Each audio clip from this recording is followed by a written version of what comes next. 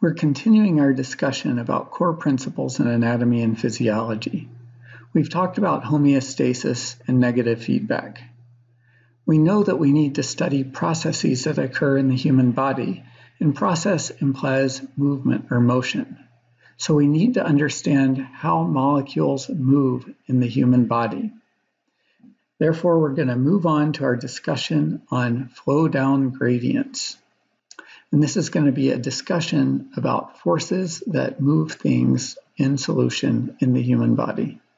Things move if we apply force to them. That's a trusty copy of Hitchhiker's Guide to the Galaxy here, this book. If I put it down on the table, it doesn't move on its own. But if I push it, if I apply a force, it will move. And if I apply more force, it moves faster. I can apply a force in more than one direction. I can apply it from my right to left and my left to right. I can do that at the same time. If those forces are equal but in opposite directions, then the object doesn't move. So movement will be in the direction of the highest force. If there's greater force from the right than the left, the book will move to the left. If there's greater force from the left to the right, the book will move toward the right. Now, another thing we have to keep in mind in terms of movement is there's resistance to movement. So if I apply a certain force to this book, it moves at a certain rate. If I change the friction of the table, it might move slower.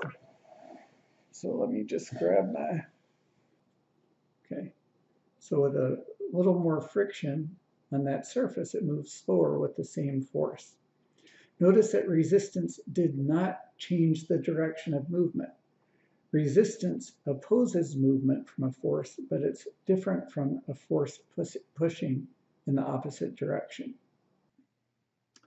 We're going to talk about three different kinds of forces: mechanical forces, concentration gradients, and electrical forces.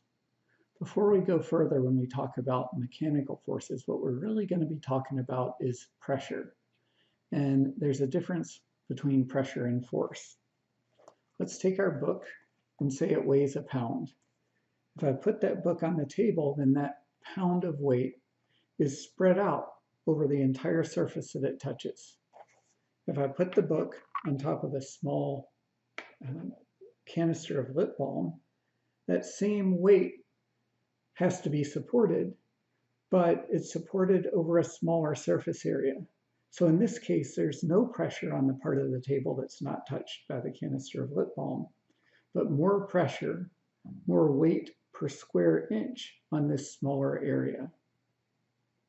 So pressure is force normalized per surface area. The mechanical pressure that we're concerned with in the human body is generally called hydrostatic pressure. And we can think of hydrostatic pressure as the pressure exerted by a column of water. Since pressure is a measurement of force over surface area, the only thing that matters in each of these classes is the height of the water. If the water is higher on one side than another, there will be more weight exerted per area on the bottom than on the other side, and it will tend to drive water in that direction.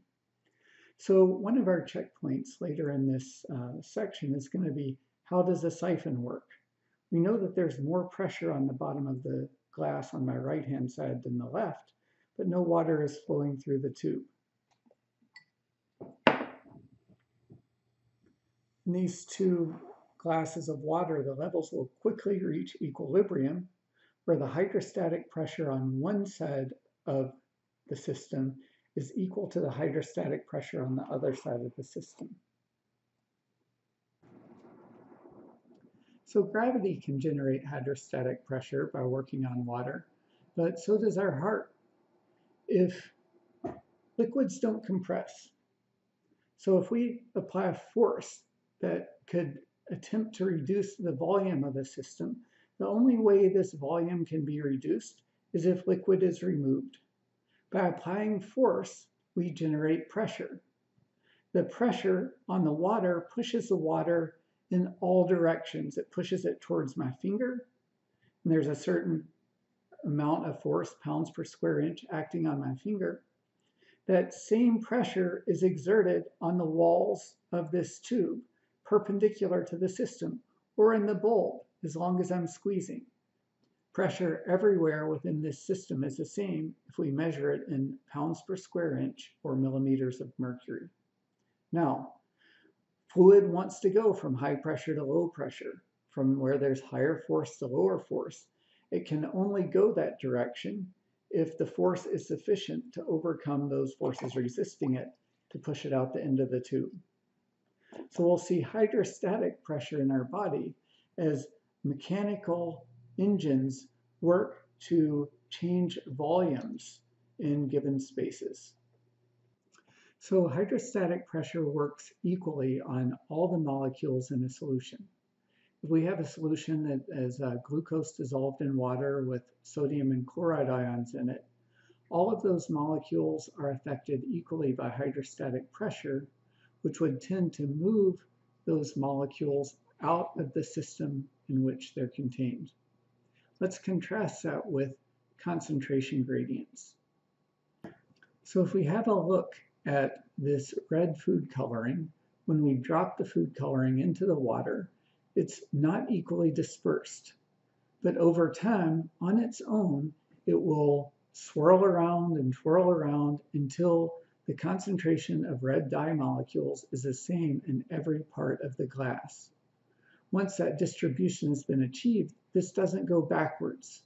There's a force that will drive molecules from areas of greater concentration to lower concentration. Now keep in mind that red food coloring and blue food coloring are different molecules. So if we put both a drop of red food coloring and a drop of blue food coloring in this water, then the forces will act to disperse the blue dye molecules independent of the red dye molecules.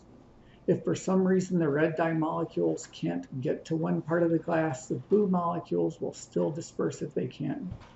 And if the red molecules can't get to one part of the glass, then there will be some pressure that would drive those molecules to areas of lower concentration. So the term concentration gradient refers to a difference in concentration between one area in a system and another. And the greater the difference in concentration, the greater the force that will drive molecules from one spot to another. Now, the next type of force we want to talk about is an electrical force. If you've ever played with magnets, you know that positive charges are attracted to negative charges. I about broke my fingers with these rare earth magnets, but let's just try to do this slowly. I've got, let's see, two different magnets I'm going to show you. They're going to be very attracted to each other.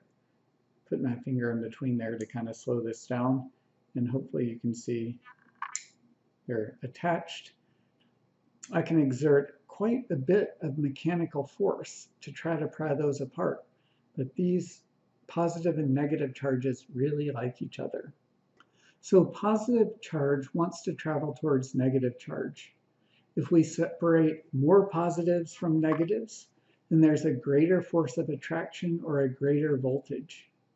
If those charges are allowed to flow in the direction they want, those forces will generate motion. The three different types of forces we've discussed are mechanical forces like hydrostatic pressure. Those forces work on all molecules in a solution equally. Concentration gradients, a concentration gradient will be specific to any given molecule. So the concentration gradient at work on sodium ions is different from the one at work on chloride ions. Those molecules want to be distributed equally, independent of each other. And there are also electrical forces that work on charged molecules or particles. So in that case, all positive charges are attracted to negative and vice versa, but an uncharged molecule like glucose would not be moved by an electric force.